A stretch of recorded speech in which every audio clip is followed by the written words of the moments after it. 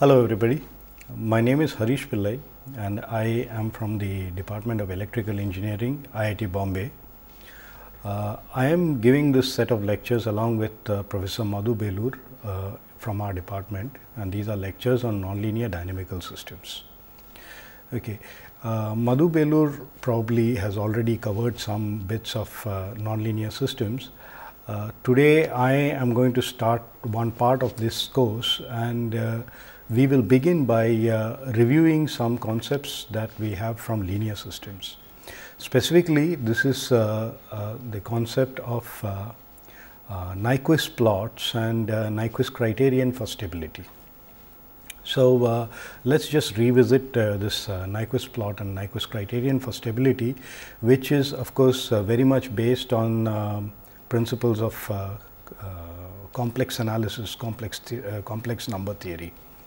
Okay. So, let us begin by explaining what the Nyquist plot is.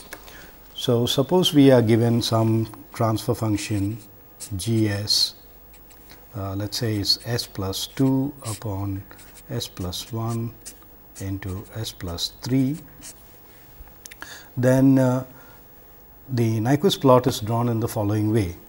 So, one looks at the complex plane, and then for any imaginary value j omega, we calculate what g of j omega is, and this gives us a point. So, evaluating this at some g omega naught gives us this point, we evaluate it at some other j omega 1 will give us some other point, and so on. So, as a result you get a whole set of these points, and then when you join all of these together, then you get the Nyquist plot. So, for example, in this particular case, if you evaluate at omega equal to 0, you would get 2 divided by 3. So, you have some point on the real line 2/3, it starts from there, and then it turns out that in this particular case you will end up with a plot which looks like this, and it is parameterized. So, as omega increases, you keep traveling down this way until you reach infinity, because when you substitute omega equal to infinity into this expression, you end up with 0. So, this is the Nyquist plot. So, this is the Nyquist plot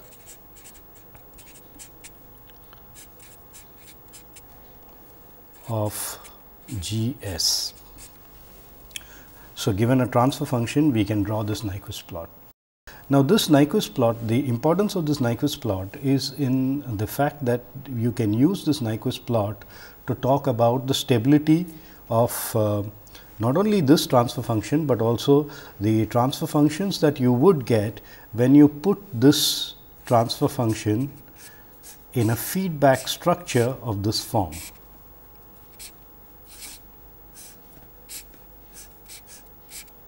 Where you have some plant here and you have, let us say, negative feedback. So, when you have transfer, and this feedback structure will have a net effective transfer function, and you can talk about the stability of this feedback structure also by looking at this Nyquist plot. Okay. Now, how we can talk about this stability of this feedback structure, especially when on the feedback path you have a pure gain k, is what I will explain right now. And in order to explain that, we will first begin by looking at the expression for this feedback. So, suppose you have this transfer function g of s, and we have the feedback block k, and we want to now look at the effective transfer function. Then the effective transfer function is given by G s upon 1 plus k G s. So, this is the G closed loop. So, this is the closed loop transfer function.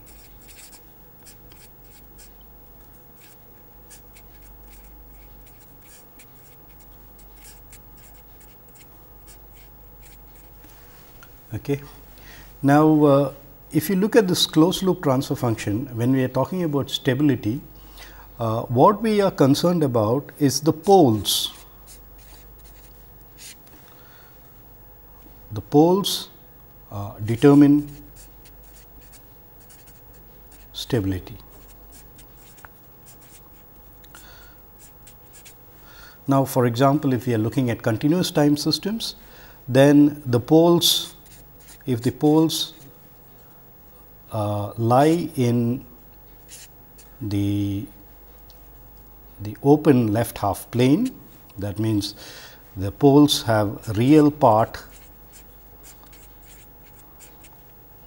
negative. Okay, so, if the poles lie in the open left half plane, which means that the real part of the poles are all negative, then we know that the transfer function is stable. Now, given G, we can talk about the stability of just G without any feedback, and that would be determined by the poles of G. But if we are looking at this particular closed loop transfer function, then the poles of this closed loop transfer function is really the zeros of the equation 1 plus k g s equal to 0. Okay. So, all those values of s for which 1 plus k g s is equal to 0 are the zeros of this equation, and the zeros of this equation are precisely the poles of the closed loop transfer function, because this particular thing appears in the denominator of the closed loop transfer function. So, we can say something about the stability of the closed loop transfer function by looking at the zeros of 1 plus k g s. Now, how we can look at the zeros of 1 plus k g s and how that would help us predict the stability of the closed loop transfer function, knowing something about the open loop transfer function, is what this Nyquist criterion is all about. This Nyquist method of determining stability is all about. So, now I would go back to some basics from complex analysis, and for that let us now look at some general function of the form, let us say s plus let me say s plus 1 upon s plus 2. Let us take some function like this, and let us look at this particular map from the complex plane to the complex plane, where if you take any point z, that point z will map to a point which is f of z. Okay. Now, let us see how we would calculate f of z given this z and given this is the transfer function. Now, if you look at this transfer function has a 0 at minus 1, and so let me denote that by a 0, this is at minus 1, and it has a pole at plus 2, which let me denote by this cross, pole at minus 2, which I denote by the cross here. Now, in order to evaluate this, we would essentially be evaluating f of z is z plus 1 upon z plus 2. Okay. What is z plus 1? Okay. We look at this z plus 1 in the following way. Consider this vector going from 0 to z. This vector I can think of as the vector z. Similarly, consider this vector going from 0 to minus 1, I can think of this vector as minus 1. So, now if I take the vector z and subtract minus 1 from that, I would effectively get z plus 1, which is in the numerator of f z. Now, that I could show with the help of this particular vector. So, effectively calculating this z plus 1 is like taking this vector from the 0 to the point z. In the same fashion, if I do z minus minus 2, I can evaluate z plus 2, and the z plus 2 is this vector from minus 2 to z. So, I could call this z plus 2. Okay. Now, when you evaluate this, it is essentially like evaluating these two complex numbers z plus 1 and z plus 2. Now, z plus 1, which I have denoted by this vector, is really a complex number, and that complex number z plus 1 can really be thought of as the magnitude and with an angle of z plus 1. Now, this magnitude is the length of the vector z plus 1. So, the length of this vector gives us this magnitude, and the angle is this angle here, which let me denote by alpha. Similarly, the magnitude of z plus 2, this vector gives the magnitude of z plus 2, and the angle is this angle beta. Okay. So, if we have to evaluate f z, that is the same as draw these two vectors, and then whatever is the magnitude of this vector, write that in the numerator, the magnitude of this vector, write that in the denominator, and then the angle, the net angle that you will have for f of z is going to be the angle of the numerator, which is alpha, minus the angle of the denominator, which is beta. Okay. So, for a given point z, if we have to calculate f z, essentially what we do is you draw these vectors from the poles and the zeros, In this particular case, there is only one 0 and one pole. You draw vectors to that z from the poles and the zeros. Then you take the magnitude of those vectors from the zeros and put them all in the numerator. The magnitude of the vectors from the poles, put them all in the denominator, and then for the angle, what you do is you take all the angles defined by the vectors coming from the zeros and put them all with a plus sign, and those coming from the poles, put them all with a minus sign, and you have effectively got a complex number which is f of z. Okay. So, now what we essentially saw was how to evaluate f of z for this particular transfer function z plus 1 upon z plus 2 given some particular point z. Now, what we are going to do is talk about something more general that happens. So, it is the same transfer function. So, it has a 0 at minus 1 and it has a pole at minus 2. Okay. Now, we do the following. Suppose we want to evaluate this f of z, but we want to evaluate it on a contour which looks like this. So, let me call this contour C.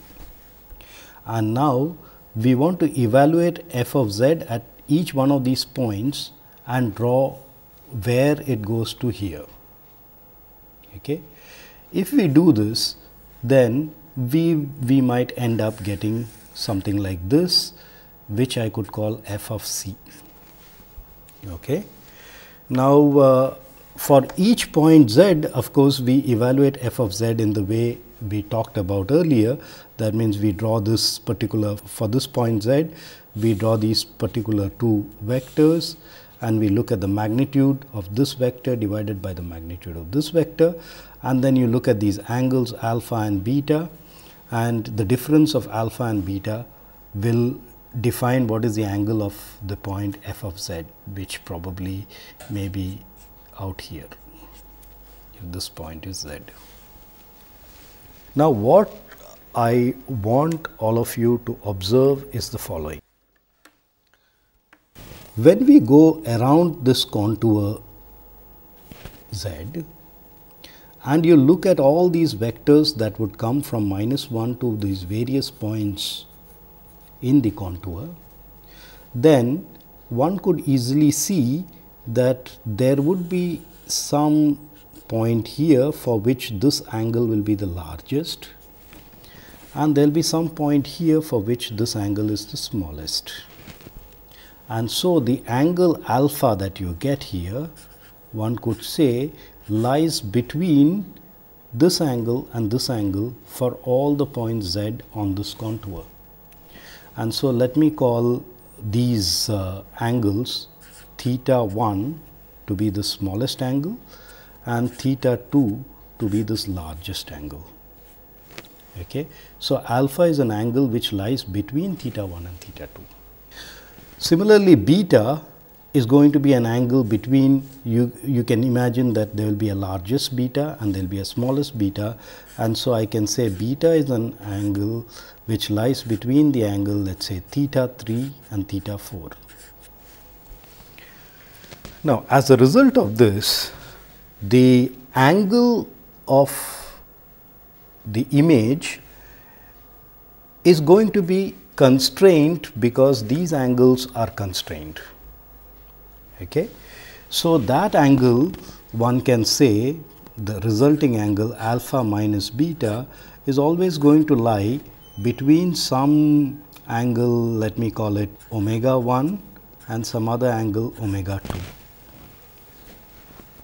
So, this alpha minus beta is some angle which lies between omega 1 and omega 2, but what that really means is, from the origin, if I draw a line with angle omega 1 and I draw another line with angle omega 2, then the image of this contour will lie completely within the sector defined by omega 1 and omega 2.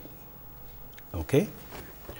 So, what we did earlier was we looked at some generic curve. Now, we look at some other curve. So, it is the same transfer function s plus 1 upon s plus 2, and we have the 0 at minus 1 and the pole at minus 2. But this time we are going to consider a contour which, let us say, looks like this. Okay. Now, when the contour looks like this, it is clear that when you look at angles from the 0, the angles could be any angle from 0 right down to 360 degrees. Whereas, when you look at the angle from the pole, it gets constrained between these two angles. Okay. As a result, when you look at the image of this contour on the other side, it turns out that the image would enclose the origin. Okay. Now, along the contour, suppose you travel in this way, that means in the clockwise direction, then it would turn out that in this particular case, if this is the contour C, then the image contour f of c would be such that f of c would go around the origin once. And the reason for this is also clear to see, because as far as the angle from the 0 is concerned, that means the angle alpha, this alpha is going to vary. Say if you start from this point and you go around, it is going to start from 0 and it is going to go minus 45, minus 90, minus 180, minus 270 and so on, right to minus 360. So, as you go around the contour, this alpha varies from minus 1 going more negative until it reaches minus 360 degrees. On the other hand, the angle corresponding to the pole is going to start at 0 or minus. So, it increases up to this maximum and then it decreases down to 0, then it increases I mean depending on how you want to look at the angle, okay, it increases up to this point and then again it comes down back to 0. So, as a result, alpha you go from minus some small value right round to minus 360, but this angle beta you only go from minus, you tend up to this point, the maximum minus, and then you go up to this point, which is the maximum plus. So, as a result, when you are looking at alpha minus beta, it is going to go through a whole cycle from minus 1 go right round to minus 360, which is why you have a clockwise circulation around the origin. Okay. Now, we can look at some other contour, and this other contour I want to draw in this particular fashion. So, it is the same transfer function again, the 0 is at minus 1, the pole is at minus 2, and this time I take a contour like this. Now, if you take a contour like this and you travel in the clockwise direction around this contour, it turns out that the image of this is going to be a contour which encircles the origin, but this time travels in the anti-clockwise direction. So, okay, and the reasoning for this is also just like the reasoning that we gave earlier. If you notice, the angle that you will get at the 0 is going to be bounded between some maximum value and some minimum value, whereas the angle corresponding to the pole is going to go right round 360 degrees. So, as a result, you will end up, because of this angle subtended by the pole, you will end up going around the origin, this time in an anti-clockwise direction.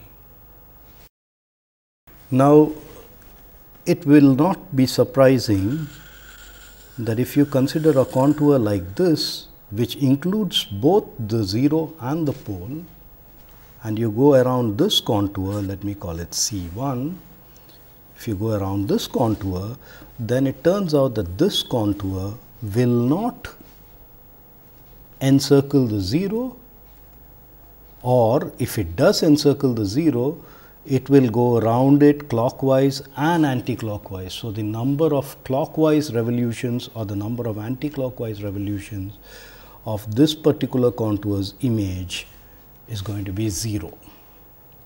Okay. So, this particular property that comes from complex analysis is what we are going to use in order to predict whether a given transfer function is stable or not. Okay. So, generically, so let me talk about a generic situation. So, suppose you have a transfer function G s, and suppose it has, let us say, all these are poles, and suppose these are zeros. And now, if you take a contour like that, this contour, and travel along this contour in the clockwise direction, this contour contains within it 2 poles and 1 0. Then, when you look at the image of this contour, you will end up getting an image, let me call it f of c, which encloses the origin, and this is going in the clockwise direction. So, this will go in the anti-clockwise direction, and it will enclose the origin in the anti-clockwise direction once. And the reason you get this 1 is because when you look at this contour, it encloses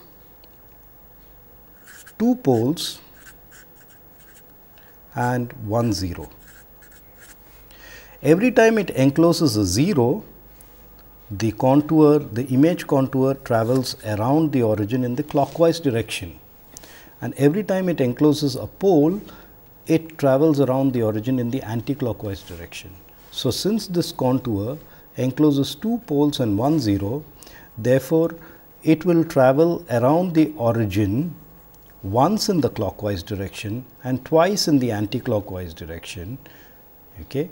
And so, the net number of times that it goes around the origin is once in the anti-clockwise direction. And the typical formula that you give for this is, given a contour, if the number of zeros it encloses is z and the number of poles it encloses is p, then the image contour will go around z minus p times. Okay, z minus p is equal to n, where n is the number of times that the image FC will go around the origin in the same direction as the direction of the original contour. So, if the original contour was in the clockwise direction, f of c, if it is going to be in the clockwise direction, then z minus p will be a positive number, and if z minus p is a negative number and the original thing was going in the clockwise direction, then the image will go in the anti-clockwise direction. Okay. Now, how are we going to make use of all this in order to talk about the stability of the closed loop system? Well, the way we are going to make use of it in the closed loop system is the following. Let us review GS, some transfer function which is given to us, and let us look at what the Nyquist plot is. So, the Nyquist plot is, you travel along this portion, and for each j omega you plot what it comes to. So, for example, if you take Gs to be, again let us take the same thing, s plus 1 upon s plus 2, then as you go up this j omega axis, you will get the Nyquist plot, and in this particular case, when you evaluate at omega equal to 0, you get half, and then as you go up, the angles, okay, so here is the 0 and here is the pole, and these two angles keep increasing until when you reach infinity, this angle is 90 degrees, this angle is also 90 degrees. So, the net angle is 0. Okay. And as far as the magnitude is concerned, when you reach infinity, limit, so limit omega tending to infinity of j omega plus 1 upon j omega plus 2, this turns out to be 1. So, it will start at half and it will end at 1. Now, as you are going up the j omega, let us say if you take some omega naught here, j omega naught, then you see that this angle alpha is larger than this angle beta, and so alpha minus beta is going to be a positive angle, and so here you will end up with some curve which looks like that. Okay. So, this is the Nyquist plot going in this direction g j omega. Okay. And this g j omega is the plot as you plot the imaginary axis, just the positive part of the imaginary axis. Now, in the same way, you can plot the negative part of the imaginary axis, and you would end up getting a curve which is symmetric to this, but in the negative part, essentially because all the angles, the magnitudes will remain the same for j omega naught and minus j omega naught. The magnitudes will remain the same, but the angles are exactly the negative. So, if the plot on the Nyquist plot for omega naught is here, then for minus omega naught it will be just the negative as far as the angle is concerned, but the magnitude is going to be exactly the same. Okay. So, now let us assume that we look at this, go up this thing, and then you take this extremely large radius at which you travel from that plus infinity right down to minus infinity and this. So, this now we think of as our contour through which we are going in the clockwise direction. Okay. Now, if you think of this as the contour through which you are going in the clockwise direction, then out here what you effectively will have is some closed curve like this, which is the image of this contour. So, this is the contour C, and this here is f of c. That means, you take this which corresponds to this, and then this whole thing which essentially will correspond to hanging around near the point 1, because they will all be points at infinity, and when you take this limit they all turn out to be 1. So, it is just standing still at this point, and then this negative part is just returning along this path, and you get back here when you are at the origin here. Okay. So, you have this as f of c for the contour c that you have drawn in this way. Now, obviously, this f of c does not enclose the origin, and what that means is the zeros on the poles of the original transfer function, either they all lie outside this portion, or the number of zeros and poles that lie on this portion are precisely equal, so that the clockwise and the anti-clockwise things have cancelled themselves, and therefore, there is no enclosing of the origin. Okay. Now, suppose you look at a more complicated transfer function like s plus 2 upon s plus 1 to s plus 3. So, you have minus 1, a 0 at minus 2 and a pole at minus 3. Now, when you take this particular contour, then the Nyquist plot of this, of course, as we had said earlier, will start at 2/3. That means, we are just looking at this positive part, and finally, you will end up with a curve which looks like that. And so, it will reach the origin when omega tends to infinity, because there is one s on the top and there are two s's below. So, when you take the limit, it goes to 0. So, when you go through this huge radius, throughout here we will assume that the value of s is tending to infinity. As a result, the magnitude will continue to be 0. And then when you look at this negative part, you will get the negative of this particular Nyquist plot that has been drawn, and so you end up with this. Okay. Now, when you look at this figure, it looks as if the origin has been enclosed in the image contour, but in reality the origin is not enclosed in the enclosed by this curve, because one has to magnify this origin to see what is happening here. You see, as omega tends to infinity, okay, so this is the magnified portion, here is omega, and as omega tends to infinity, this portion of the curve looks like this. Okay. And this other portion of the curve looks like this. Okay. There is this other portion that we want to plot. Let me assume that this is some circle with radius r. So, this r is a very large number, and I will evaluate this transfer function for this r, and going along this curve is like looking at r e I theta, where this angle theta varies from plus 90 degrees to minus 90 degrees. Okay. If I have to evaluate this for this GS, then the evaluation will give me r e I theta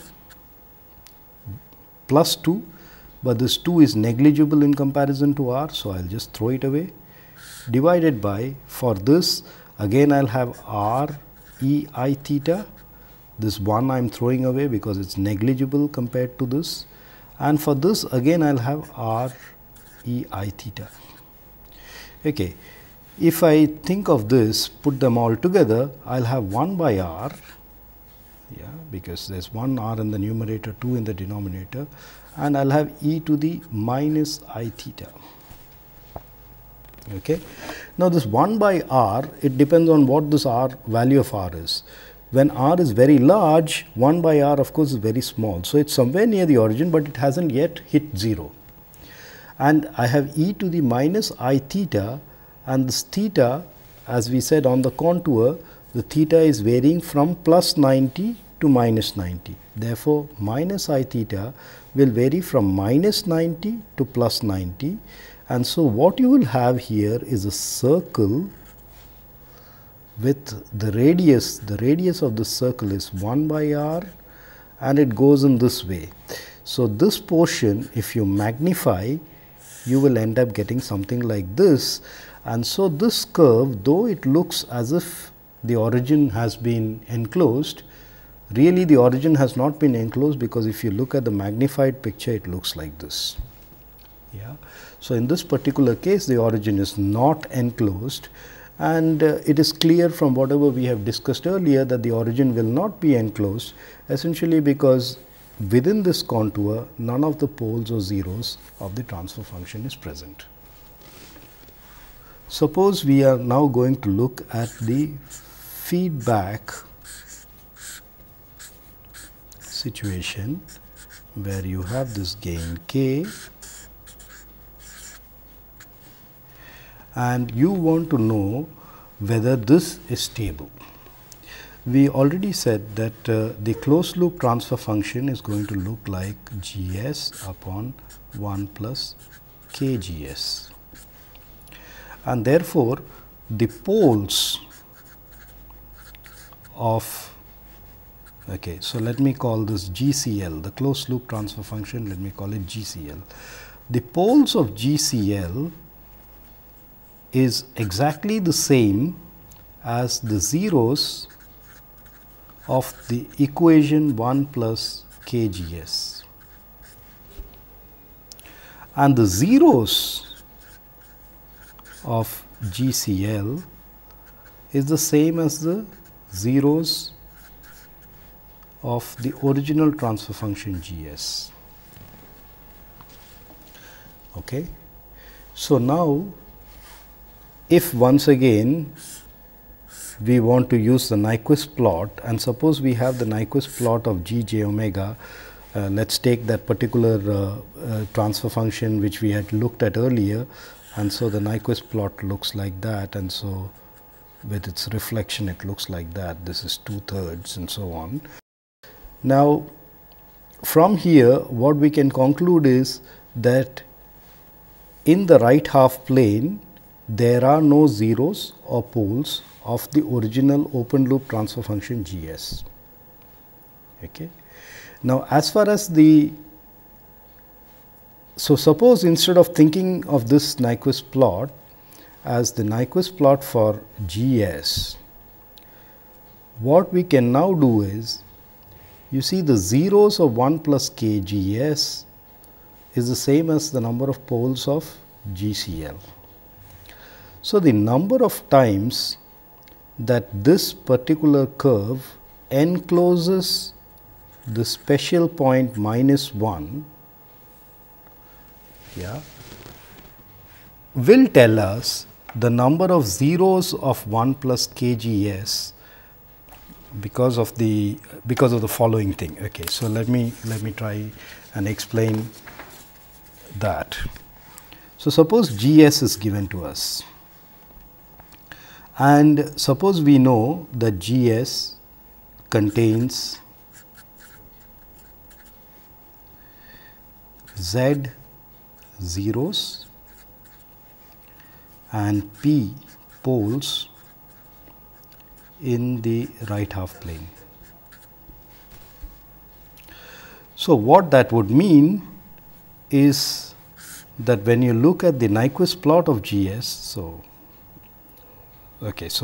let me think of the Nyquist plot as something like that. Okay. Now, it will enclose the origin, and suppose the Nyquist plot was going like that in the clockwise direction, then it will enclose the origin Z minus P times in the clockwise direction.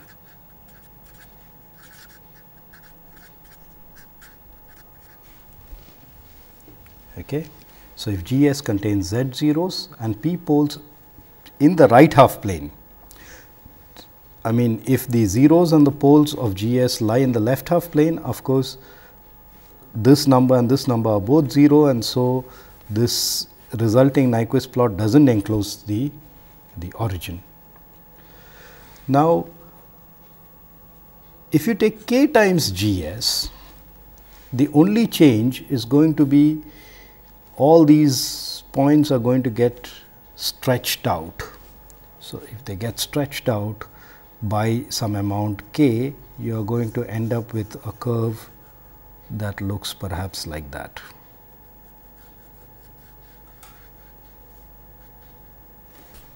Okay. Now, if you look at 1 plus kgs, this is as if you have changed the origin, and so you will no longer be thinking about, so the zeros, the poles of this transfer function 1 plus kgs. Okay, so let me write it down. So, poles of 1 plus kgs is the same as poles of GS. Zeros, on the other hand, of 1 plus kgs, well, what about the zeros of 1 plus kgs? Well, can we deduct anything about the zeros of 1 plus kgs from this Nyquist plot? Now, one thing we can do is we look at this resulting Nyquist plot and how many times it encloses minus 1. Now, if it encloses minus 1 in some direction, then what it means, I mean in the clockwise direction for example, then what it means is the zeros of 1 plus kgs minus the poles of 1 plus kgs, that many, that means z zeros of 1 plus kgs minus p poles of 1 plus kgs are present in the right half plane. Okay. So, this 1 plus kgs gives us some idea about how many zeros, I mean how many times the Nyquist plot encircles the minus 1 gives us some idea about the zeros of 1 plus kgs, because we already know about the poles of GS, which is the same as the poles of 1 plus kgs. And it is essentially this trick that we use for the closed loop transfer function also, because for the closed loop transfer function GCL, we observe the following: poles of GCL equals zeros of 1 plus kgs, and zeros of GCL are the same as the zeros of GS. Okay. So, now if the number of zeros of GCS of GS, this number is Z, and the poles of GCL, okay. Now, when we talk about the zeros, okay, the zeros of GCL are the same as the zeros of GS, and the poles of GCL are the same as the zeros of this thing. So, of course, if I put the qualifier right half plane zeros of GCL, they are the same as right half plane zeros of GS, and let me call that Z. And similarly, right half poles of GCL is the same as right half poles zeros of 1 plus kgs, and let me call that P. Then Z minus P enclosures of the point minus 1 by the Nyquist plot of GS. Okay.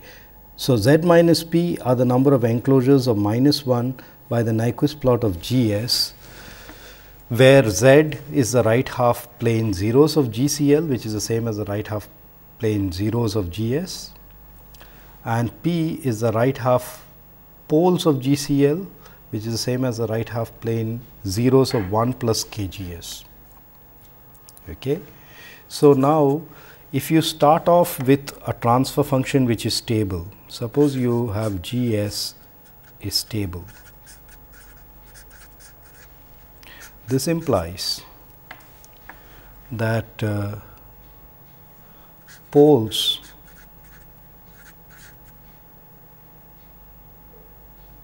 of G s in right half plane is 0.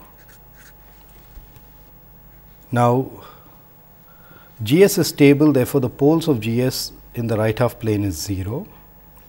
Therefore, the number of times that the Nyquist plot of G s will encircle the origin will always be clockwise and will correspond to the number of zeros of G s in the right half plane. But the zeros of G s in the right half plane are the same as the zeros of the closed loop transfer function in the right half plane. So, now if instead of looking at the enclosures of the origin, one looks at the enclosures of -1 of the transfer function, and it turns out that the enclosures of -1, there are no enclosures, whereas the enclosures of origin there is 1, then what that would mean is that there is a right half pole of GCL along with a right half 0 of GCL, and therefore, the number of enclosures of -1 is 0. Okay. And this gives us an idea about the closed loop transfer function stability by looking at the Nyquist plot of the open loop transfer function. Okay. Now, I am sure most of you have gone through this Nyquist plot way of determining the transfer function for a closed loop transfer function from a open loop transfer function, and this plays a very important role when it comes to nonlinear dynamical systems, because in the nonlinear dynamical system, this particular special point -1 that sort of captures the feedback as far as the linear system is concerned. And in case of a nonlinear system, on the feedback loop, if you have a nonlinear element, then the uncertainty of the nonlinear element gets manifested in some region around this -1. And so, you have theorems where, you know, if you are okay. So, so in the analysis of nonlinear system, you typically have a situation where you have a linear plant and you have a nonlinearity, and you attach this nonlinearity to the linear plant, okay, and you want to talk about the stability of this whole system, but this is a nonlinear thing. So, this G s, this is linear, and as this is linear, you can obtain a Nyquist plot of this G s. Okay. Now, earlier when you used for feedback, when you used a nonlinearity, then it was this point -1, and whether that -1 gets enclosed by the Nyquist plot of G s determined whether the closed loop transfer function was stable. Now, when it is a nonlinearity, it turns out that this nonlinearity is in some way approximated by a linearity. Suppose this nonlinearity is approximated by a linearity, then it will be just this point -1. But when it is not approximated by a linearity, but you really think of the nonlinearity, you will find that there is some region around -1 which accounts for the nonlinearity of this element, and the Nyquist plot of G of s should enclose or not enclose this in the same way as the Nyquist for the linear systems, the Nyquist plot should or should not enclose -1. So, instead of having just one point to consider in the nonlinear analysis, it turns out to be a whole area around -1 which should be enclosed or should not be enclosed.